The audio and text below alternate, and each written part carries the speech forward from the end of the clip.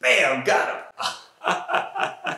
So this shouldn't exist, obviously, but I figured that I would make a video on it because I couldn't believe it. I'm so used to seeing these and then being knockoffs or cap guns or something along that line. Obviously no orange tip means that this thing has a lot of issues for any sort of public play. As much fun as it would be to use like an S&W revolver during an HVZ, this is not field safe anywhere that I can think of. Maybe you could paint the whole thing orange, but you'd still be carrying something with a straight up revolver silhouette. I checked into one of my holsters. It is a 1-to-1 mold, pretty unbelievable, down to the cylinder itself. So I picked it up recently on one of my, my trips just because I couldn't believe that it was a real thing. And I'm so used to them not being foam dart blasters and being some sort of gel blaster or airsoft knockoff or something along that line, that when I saw it had darts, and half-length darts no less, I was like, well, we gotta give that a shot.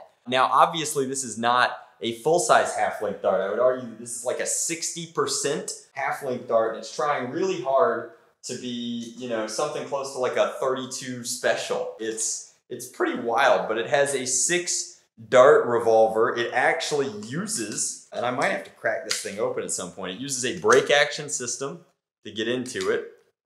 Reload that way.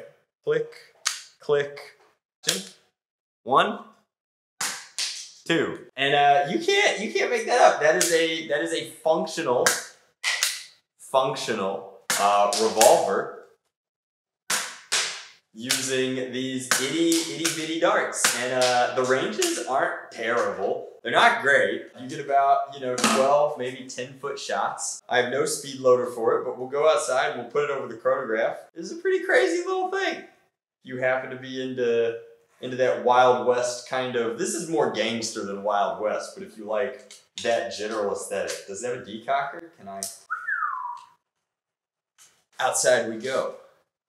What's up, guys? It's Drac. We are here with our sweet, very dangerous gat. I'm noticing now that it actually has a Colt Firearms badge on it. Jinx, you are freshly groomed, which means that it is about to, with that cloud coverage leaving, it is about to be way too bright for you. So you gotta head on out of the shot. Is that okay? Is that okay? Please? Go on. Good dog.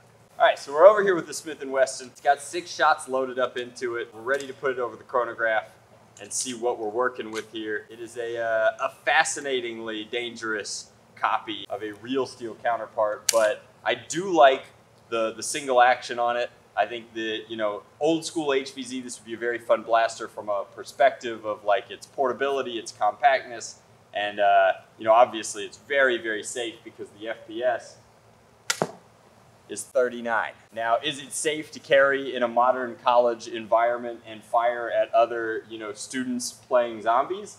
Absolutely not, but it would almost be a fun challenge to run the old S&W coming in at a very consistent, well, a very low FPS. I'm actually amazed we got a reading on all of those, but it looks like the general consensus there is roughly 40 FPS. Just an incredibly funky ammo type here as well with the pseudo 9mm foam darts. I want to know what factory they're making them in, just because they're actually not a terrible construction of dart. They're not, you know, Vauberry or hard tip levels, and the overall ergo of this is fun. So an incredibly dangerous but also incredibly safe toy pistol. I think that this one has some interesting merit, but it would need to come in a completely orange coloring and obviously somehow get through, you know, this one came over in a suitcase, but I think that getting it through customs with a Smith & Wesson and Colt Firearms logo on it, you're violating multiple trademarks in one go. So I think that getting a crate of them over here would be pretty difficult. But it does appear that despite the sunny day, it's about to start raining as well. So I think that we're gonna have to cut this one short, but that's kind of my hot take on it. I think that if you find one of these for under 10 bucks and you notice that it is in fact shooting foam projectiles as opposed to a gel blaster or something along that line, I think that it's fun. Not a bad plinking, super low FPS like backup pistol of sorts. But thank you guys so much for watching. Let me know what you think of this one in the comment section down below. You know, ironically, the performance is not too terribly departed from the Maverick of yore in a far less child-friendly package. Thanks for watching.